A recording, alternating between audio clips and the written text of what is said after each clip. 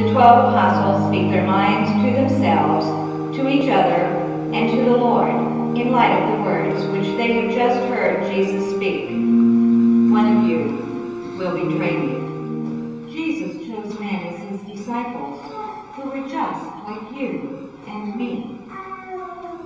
We hope you'll enjoy this presentation and experience a true feeling of his presence in this place today. Thank you. Now on the first day of unleavened bread, when they killed the Passover lamb, his disciples said to him, "Where do you want us to go and prepare, that you may eat the Passover?"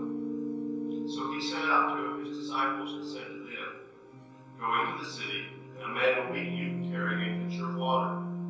Follow him. And wherever he goes in, say to the master of the house, 'The teacher says, where is the guest room in which I may eat the Passover with my disciples?' Then he will show you a large upper room, furnished and prepared. There, made ready for us." And his disciples went out and came into the city, and found it just as he had said to them, and they prepared the Passover. In the evening he came with the 12. Now as they sat and ate, Jesus said, "Assuredly I say to you, one of you who eats with me will betray me." And they began to be sorrowful, and to say to him one by one, "Is it I?" He shocks us by telling us that there is a betrayer in our midst.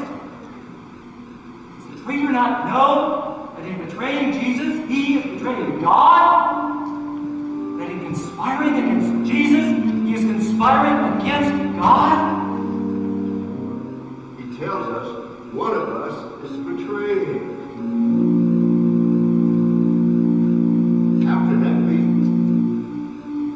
How can a betrayer be numbered among his closest friends? And now, he who taught us the way of love is to be betrayed by one of those of whom he loved. Who can it be? And why should one of us do such a thing? For the first time in my life, I am free. Nor am I free of Rome any longer. Oh, she is mighty, but God is almighty.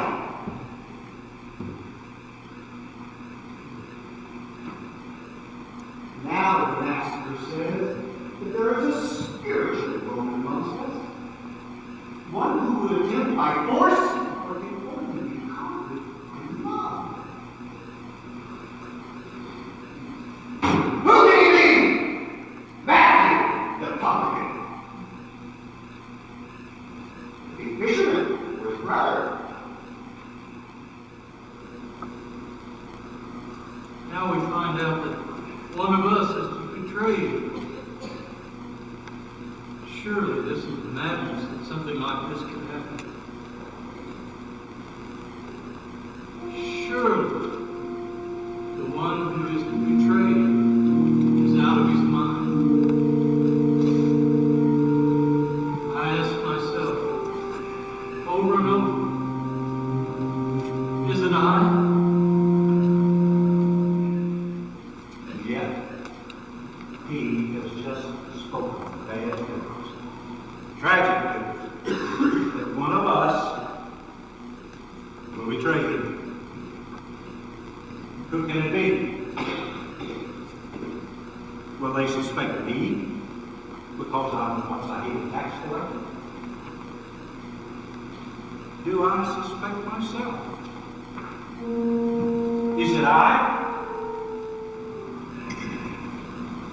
And now you say one of us is to betray him?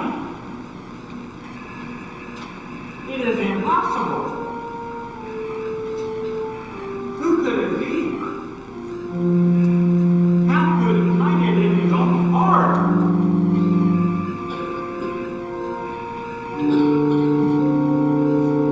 Could it be?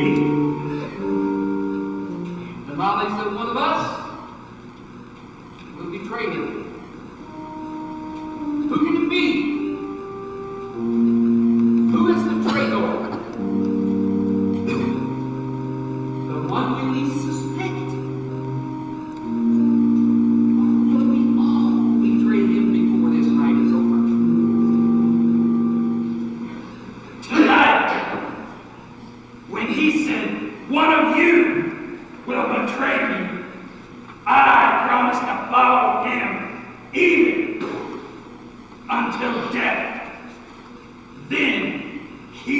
warned me that before the cock crow twice, I will have denied him 3 times.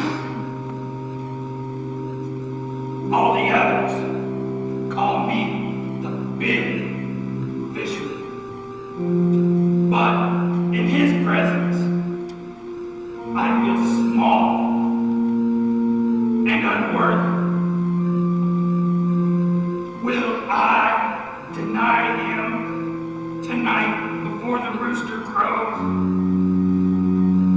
And if I do, what will he do?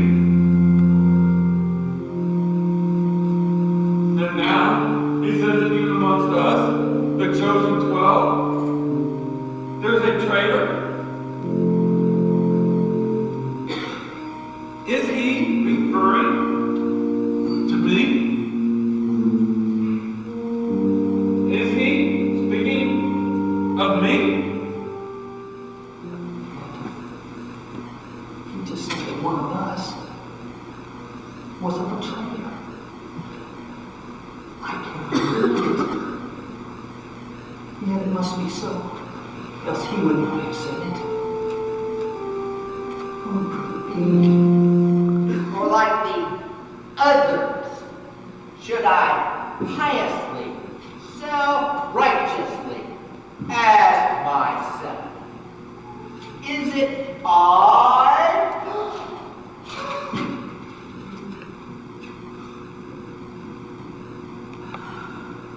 It is I. For I